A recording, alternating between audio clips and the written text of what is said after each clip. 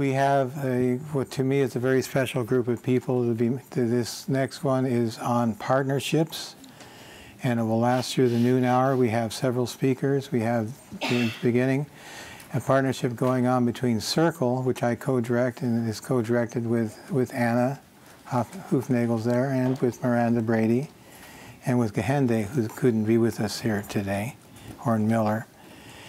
And Anna will do the formal introductions and tell you about a project that we're involved in, where we are in partnership with Sarah Rourke, who's from Akwesasne and from the Native American Traveling College.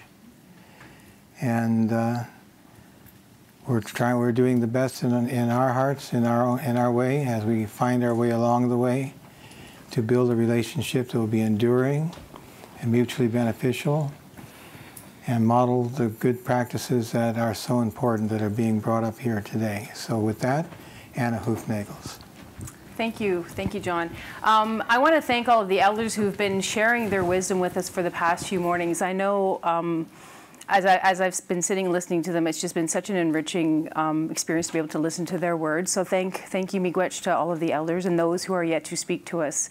It's a real privilege to be here as part of the research team for this project, but also as a faculty member here at Carleton. I think the CUIERIP is an awesome initiative that's been developed here at Carleton, and I'm glad to see so many people participating in it. So thank you for coming here. What we're going to do today for this session, there's 3 separate kind of parts to this presentation. So it's not a keynote, it's not one person speaking. But what we wanted to do in this part of the program for CUIERIP is to talk about partnerships, developing partnerships, how to negotiate with communities. Sometimes communities reach out to researchers, and sometimes researchers reach into communities. So we have 2 different models of research partnerships that have been developed at different stages of development. We're talking more at the preliminary stages we're in the process of developing research projects. The second presentation is a project that has a longer history than ours, and then we're going to follow it up with some words of wisdom from the Secretariat, so kind of tri-council stuff. So I'm serving multiple roles as facilitator of this session, but also as a researcher as part of this research project. So the Native North American Traveling College, the I keep saying that, NATC, yeah. Yes, and the Center for Indigenous Research, Culture, Language, and Education. So the team members, just to kind of give you a sense of who we are, Sarah, let me get my papers out here. Gunwahahawi Rourke. She's the director of the Native North American Traveling College, and I'm going to read a bit of her biography because I've gotten to know her as just a really wonderful person, but as you learn more about her, you will discover what an amazing person she is beyond just a lovely person. She is of the Akwesasne Mohawk Nation and belongs to the Deer Clan. She's the wife of Atonwa, Adwa. As a longhouse woman, Gahanwawawe, I'm going to slaughter that. Gunwahahawi strives to set a good path for the future generations. She's the manager of the Native North American Traveling College, a cultural center and museum that focuses on cultural revitalization, education, and dispelling stereotypes of First Nations people. She's a strong advocate of research in the areas of culture as prevention and intervention. She continues to explore proactive approaches to filling gaps and creating safe learning environments for Indigenous students while meeting their cultural needs. Gunwahahawi is the president of the the Onakwe board that runs the Junguan Adeo Heritage Site that is a community center for cultural education, planting, and youth activities. She's traveled to the UN Permanent Forum for Indigenous Issues for 2013 and 14 with the Native Youth Sexual Health Network to read statements on sexual health, environmental violence, policing injustice, and good governance. She was also able to provide youth mentorship to the Global Indigenous Youth Caucus. She's a proud mentor to the Indigenous Young Women's Council. Gunwahahawi is also an ally and advocate for the LGBTQ as she proactively provides and promotes safe spaces for our youth and community. She was also one of the lead organizers in assisting to bring the Walking with Our Sisters art installation to Akwesasne in November 2015. And she just graduated with her master's in environmental leadership, with a master's in educational leadership at St. Lawrence University. So congratulations on finishing your degree. That is awesome. And it's amazing that you managed to do that on top of everything else. The other, again, an amazing person. And so nice. The other people on this panel, on this research team, Miranda Brady, who's at my far left, your right. She's an associate professor in communications here at Carleton. She can elaborate on her biography as she might like to or not. I know she's very involved in researching Indigenous activism in the 1960s and 70s. To her, our right is, everybody knows, Cleo's John Medicine Horse Kelly. So he's also been very involved in this research project. And somebody who could not be here but has also been very instrumental is Gahande Horn Miller. She is Mohawk from the Ganawage, and she has also been contributing. She prepared a short video for us to share with you for this presentation today because she recognizes the importance of sharing her wisdom and having her voice heard. So first, a little bit about who we are. And I don't want to spend a whole lot of time on this background information, but the Center for Indigenous Research, Culture, Language, and Education, it's a mouthful. We tend to call ourselves CIRCLE, which has so many symbolic meanings, but it's really just a quick way of saying it's a group of faculty, researchers, and students and staff who are interested in Indigenous research here at Carleton University. And our mandate really is to try to bridge and promote research with Indigenous peoples, and also to help indigenize the Academy here at Carleton. So with a real focus, we complement the work of the Center for Aboriginal Culture and Education, which works on student programming. We try to kind of foster a sense of research collaboration and partnering with communities. And we've done a lot of initiatives here on campus, especially in the past few years. Every year for the past 3 or 4 years, we've had a student conference, so giving a platform for students to share their research. We've done film screenings, we've done special talks. We had Leanne Simpson here this past year, for example. So really trying to build a sense of Indigenous priorities here at Carleton University. And the four of us, the 4 co-directors, have been very proactive in trying to initiate and kind of build that community here on campus. And we were quite fortunate that, what was it, 2 years ago now, Sarah reached out to Carleton University and thought this would be, maybe there's some research initiatives that we might be able to partner with. So I'm not going to spend a lot of time on CIRCLE. We're trying to do a lot of really good work. I think we've been successful, and I think we also have a lot more work to do. And I think these kinds of forums here with CUIERIP is a good place for us. I'm going to now pass it over to Sarah, who's going to talk about the Native North American Traveling College and her ideas. She reached out to Carleton University. She actually contacted Darlene Gilson, who was a research officer. She had some ideas for research, and the marriage was, I don't know, it wasn't an arranged marriage, but Darlene was instrumental in it. So. Well, thank you so much for that lovely introduction. As she said, my name is Sarah Guahahawi Rourke. I'm of the Deer Clan. I have the privilege of being the director of the Native North American Traveling College.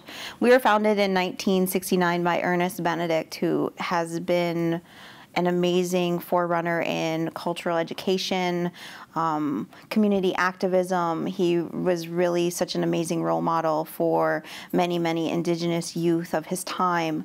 And he's set precedents in our communities for speaking his truth and his voice.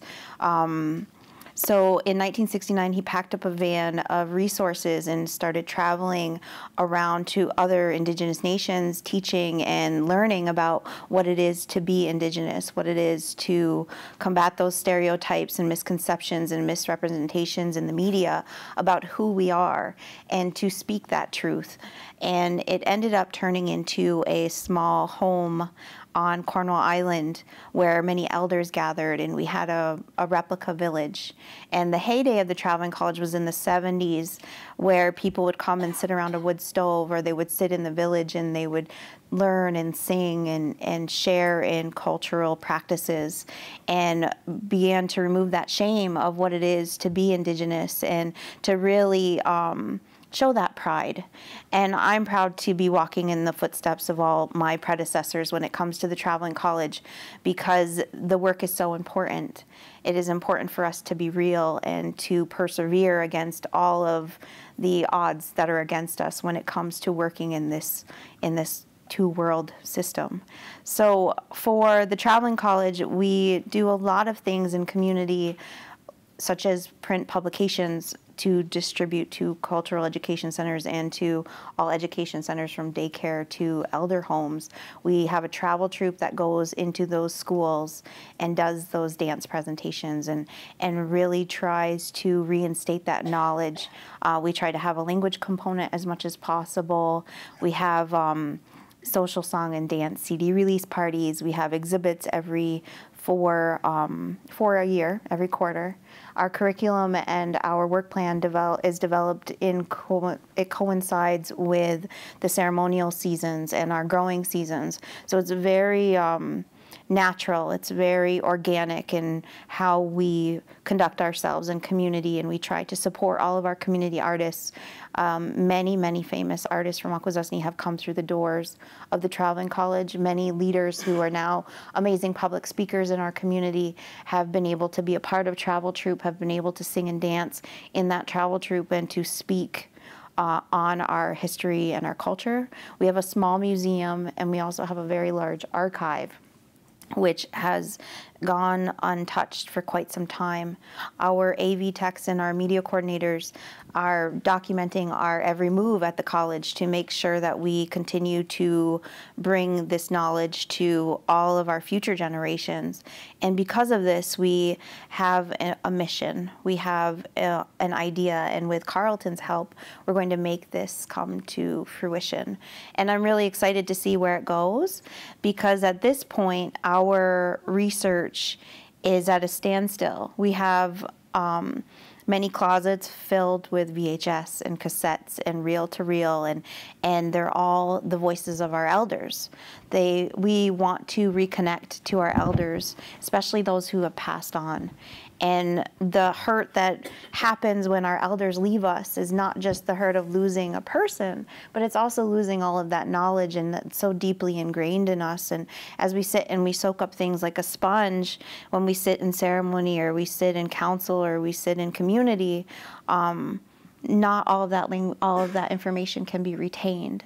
So with the help of Circle, I feel that we are really going to move forward in digitizing and making an accessible database for community, but as well for researchers, and be able to draw those very distinct lines of ethical practices and the importance of research in our communities for our young students who are coming through, who really want to bridge that gap between native and non-native research, and where can we find and meet that common ground in the middle, and where the knowledge comes together and it can be really proactive for all. Because I feel like our educational approaches are very holistic, and for us it's really a balance of finding out how we can live with all of that knowledge and actually make it action. I know there's a lot of us doing research where we're trying to revitalize those teachings in any way that we can,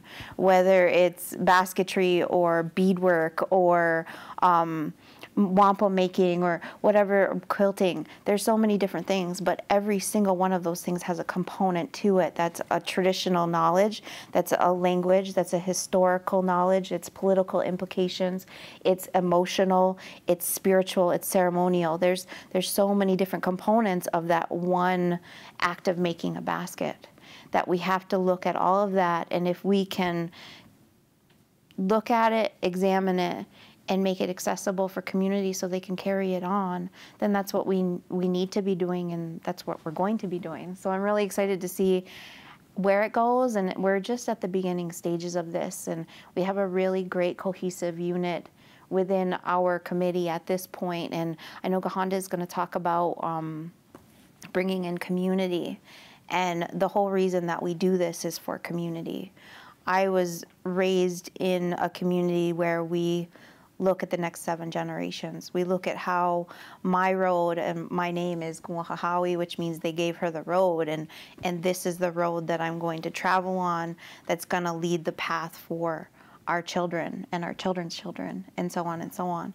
So if I can do that in any way that's possible through publications and media and databases, or however it is most accessible, because at this point our youth are very linked in. They're very much social media kids. They're very much, they need to find something in an instant, it needs to be accessible, or they're not interested. So we need to meet our youth where they're at instead of trying to teach them how to learn like we do. So I think with this database, it's going to be able to open those doors for them to have more accessible learning. Thank you. I'll probably add more later, but that's where I'm at this point, and I'm really excited to see how this partnership is going to grow and what we can really make of it, because at this point there's so much to see in our collections, and it's 40 years of collecting data. So to be able to move forward with that, and I would like to hear my elders speak again, even if it's on a video. Thank you. My name is John Kelly, of course, as you probably know. Cleol's my Haida name. And what Sarah is saying about the archive, well, a funny thing happened on the way to Akwesasne, or while we were there. We got shown a room, and something that's very dear to my heart, because I began my career in working with Native communities in British Columbia, recording languages, stories, and songs. Would make 2 recordings when I recorded. We installed equipment so that the bands could record their own elders. But the materials I recorded, I keep a copy in our basement. That's Darlene back there. And the copy stays with the community. And I'm honor bound by my word that the copy that we keep in our basement will never be used by anybody other than the community. It's not ours, it's theirs. It's turned out to be extremely valuable.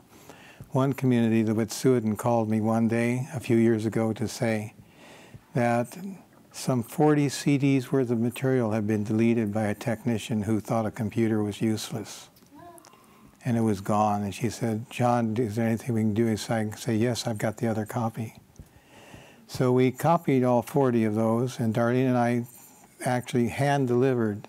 Darlene back there, sitting in the back with the silver hair, she says, "Quit talking. Stay in your seat." We actually hand-delivered those to the community. And so that's very, very near and dear to my heart as a member of Circle, as one of the founders of what is today's Circle. When we were at Akwesasne, I saw a stack of 16mm films. No projector yet, but the films are there. The voices of the elders that the community needs so badly are there and preserved and ready to be transcribed and put to use, digitized and put to work. And that's something that'll be dear to my heart when that part of the project is underway.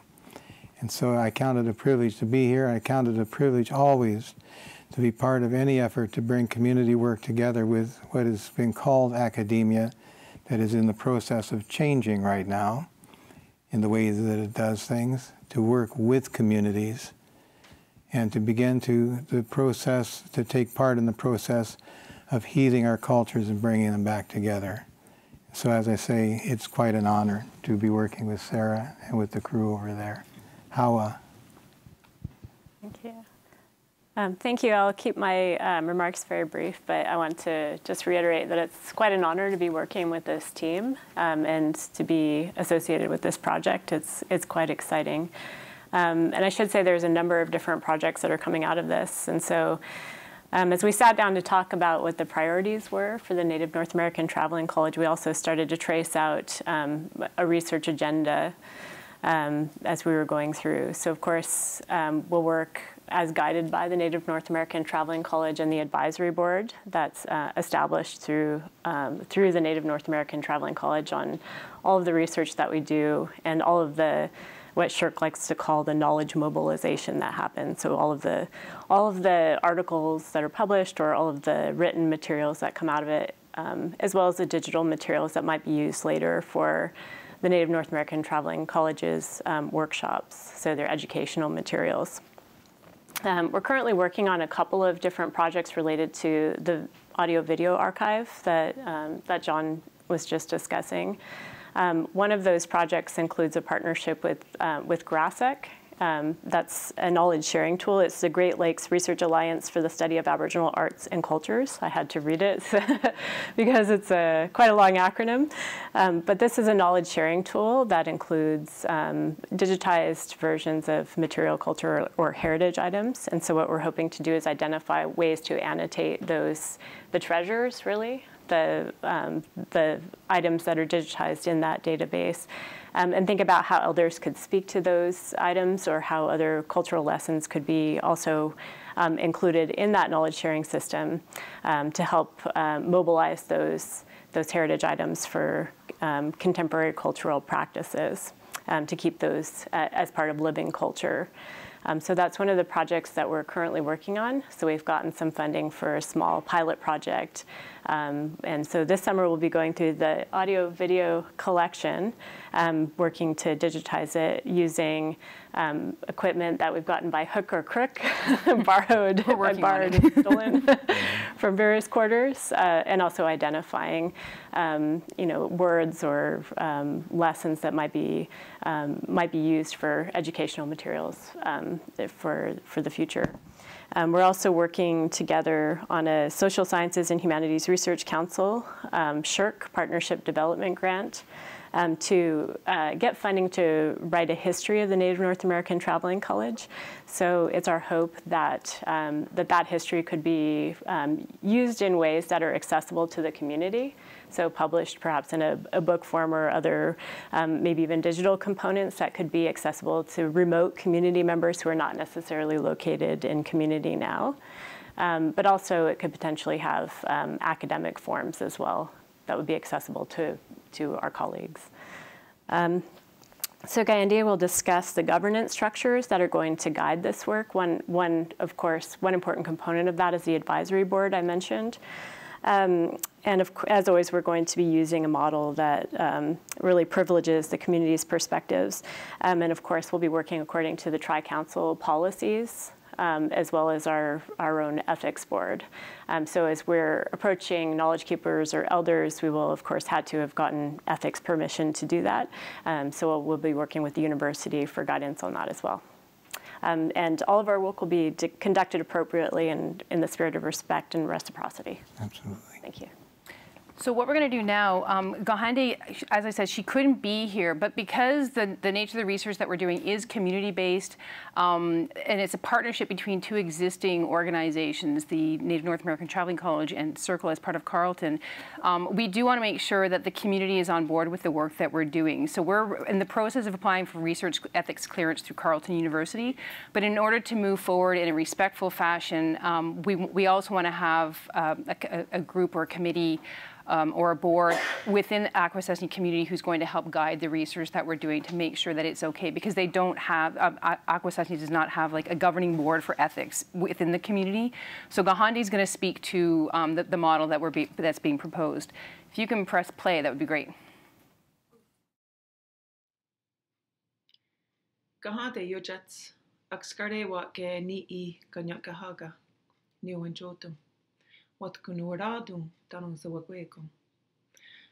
So that's just a short greeting in Kanyageha, and I wanted to say that I'm Gahande Horn-Miller, and I teach in the School of Indigenous and Canadian Studies, and I'm happy to be able to participate in some small way in today's presentation with my colleagues who are part of Circle. So what I'm going to talk about with you today is the idea of a community advisory board.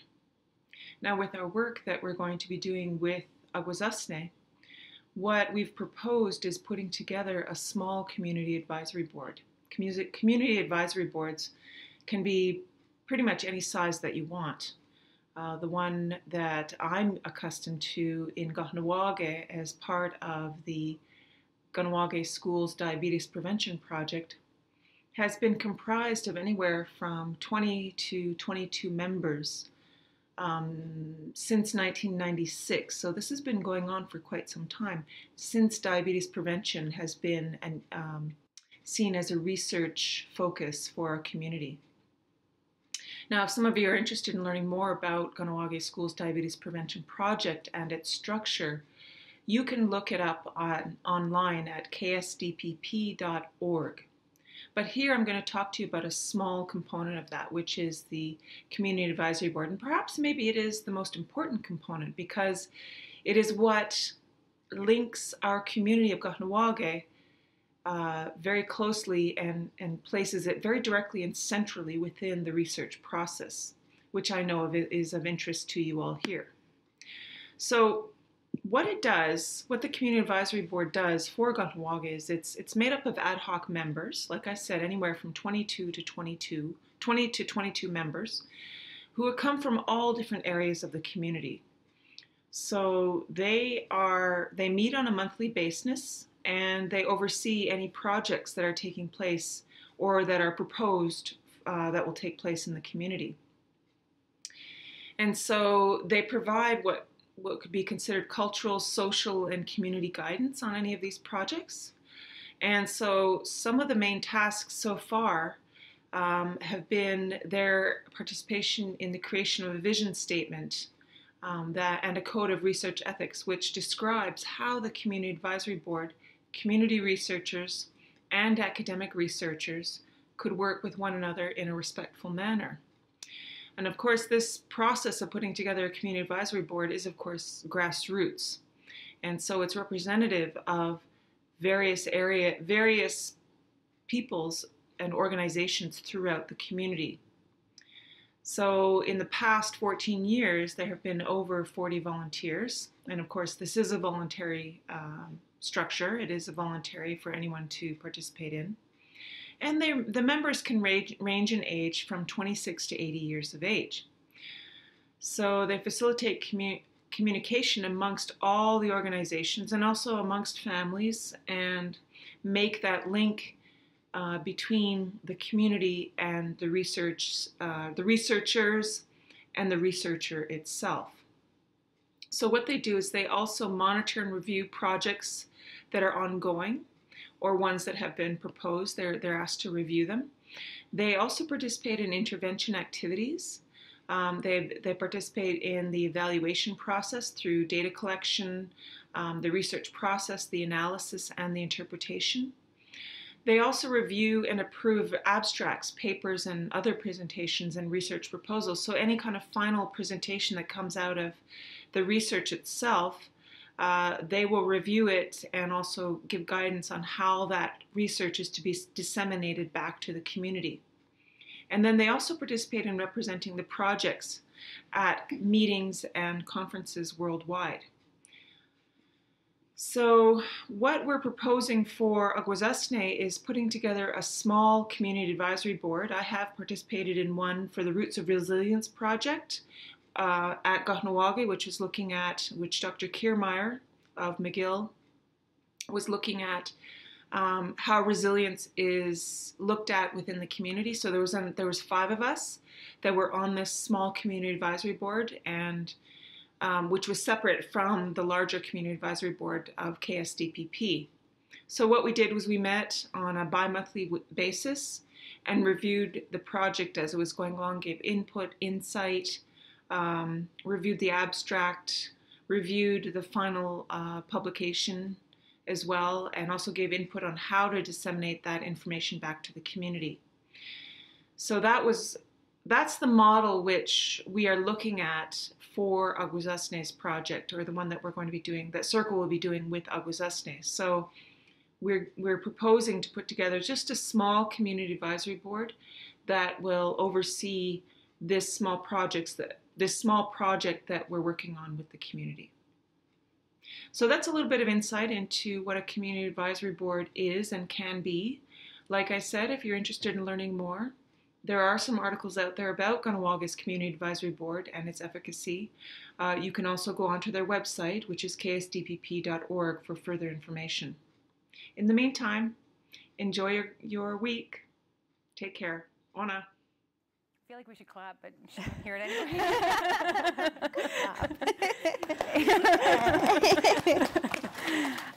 So anyway, just in terms of wrapping up our part of the presentation, we are very much in the kind of preliminary stages of developing the partnership, but I think the model that we've taken in terms of moving slowly, consulting, both parties consulting with each other, developing research priorities in consultation and in agreement with each other, recognizing the needs of the researcher, the needs of the community, and finding ways that we can kind of create something that will suit everybody's interests. That is really what we're working towards. And I think we're trying very much to be guided by best practices.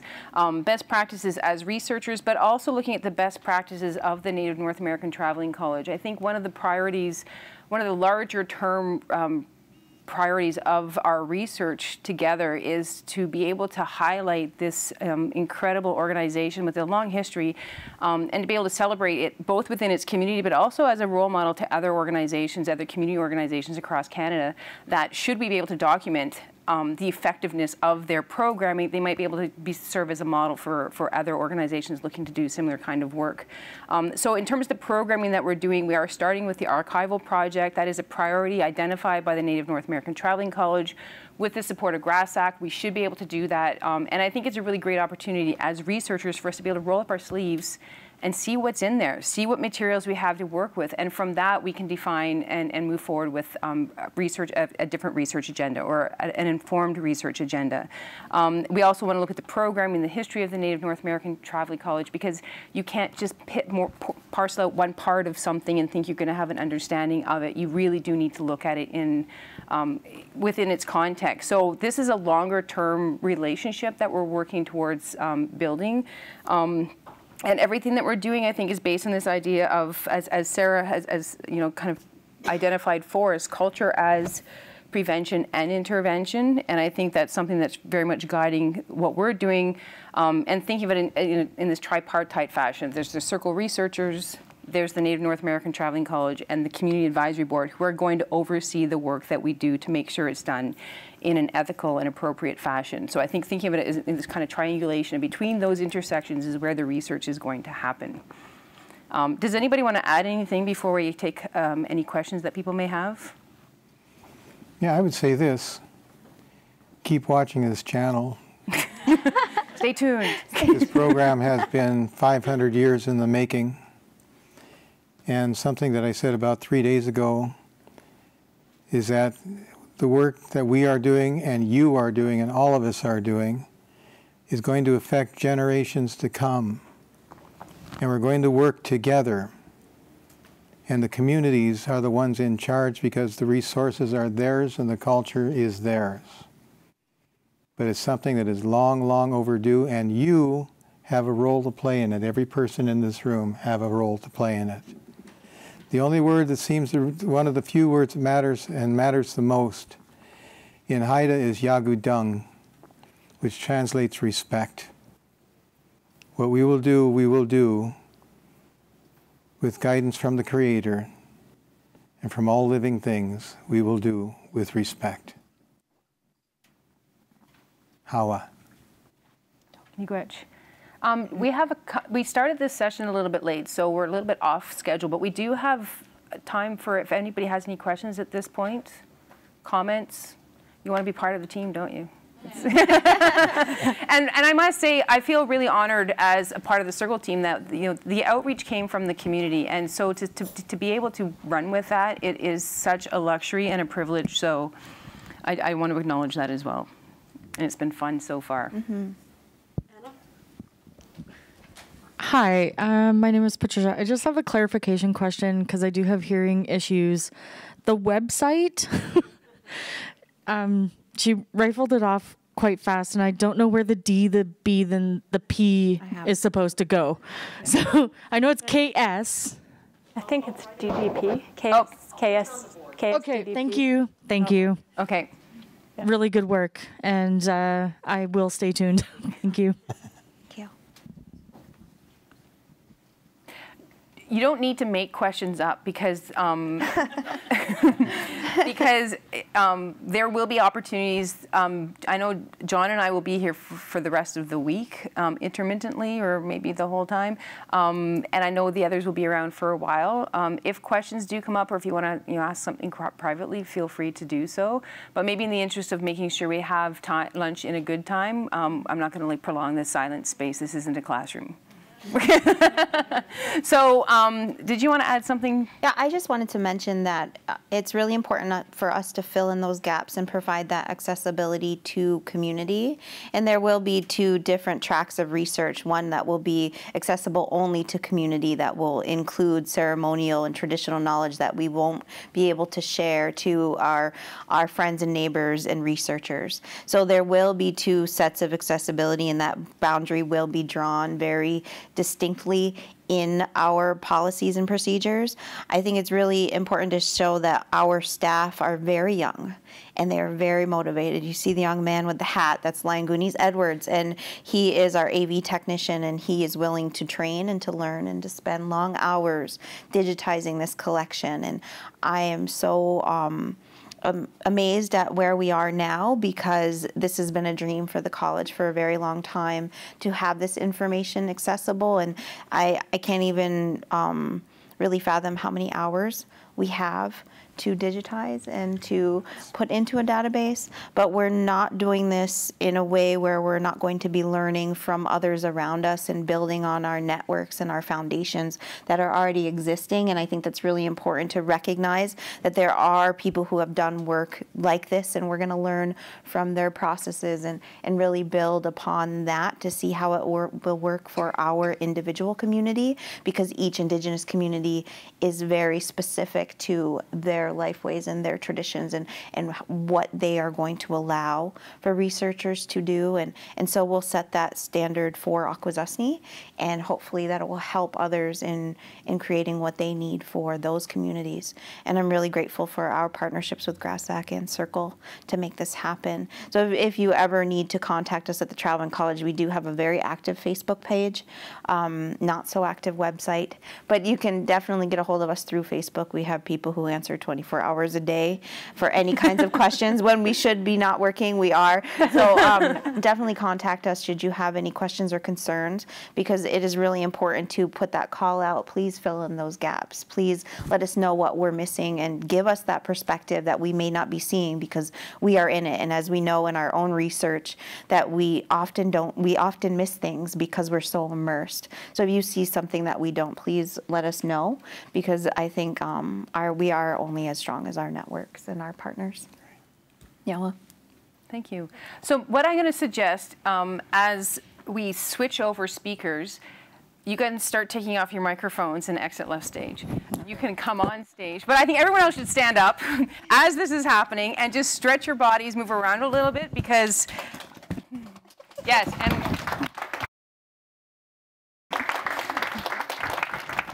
so take